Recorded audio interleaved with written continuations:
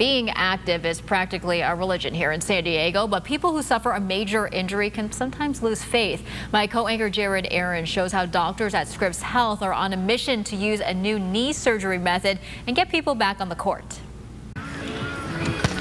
Tatum Vetter loves volleyball. I learned when I was 10, played club mostly up until I was like 16, played high school, then played beach volleyball in high school as well. Which is why she tells me one moment in 2019 was devastating when the game she loved brought her so much pain. I went up to hit on the outside, came down on my left leg like I always do, and then basically upper leg went right, lower leg went left, heard a snap. It's almost louder than it felt. It was an ACL and meniscus tear with damage to her femur and cartilage, all threatening her ability to ever play the game again.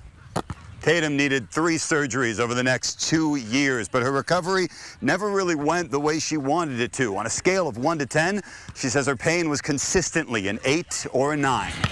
I mean, the simplest tasks were really a struggle, like going from my car to my house, like carrying the groceries, pushing a grocery cart, the things that you wouldn't think or that you typically take for granted were really brutal. And then I met Dr. Wang.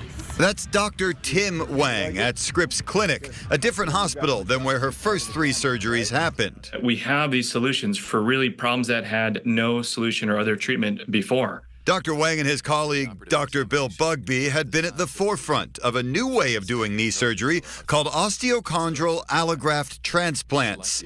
Instead of several surgeries over time, they operate on the damaged ligaments and bones all at once and patch damage in the cartilage that could lead to long-term pain or arthritis. If it's in just one small area, those are areas that we can treat with these cartilage transplant type procedures. Treating the knee as an organ, taking care of all those things together would give her the best predictable outcome and likelihood of success. Doctors at Scripps have done more than 1,200 of these procedures over the last few years. The surgery is geared towards younger patients who could still have a long, active life ahead of them.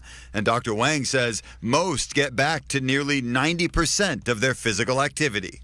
The best part of my job is to see how our patients do from the beginning to the end and see how happy they are and how active they are afterwards.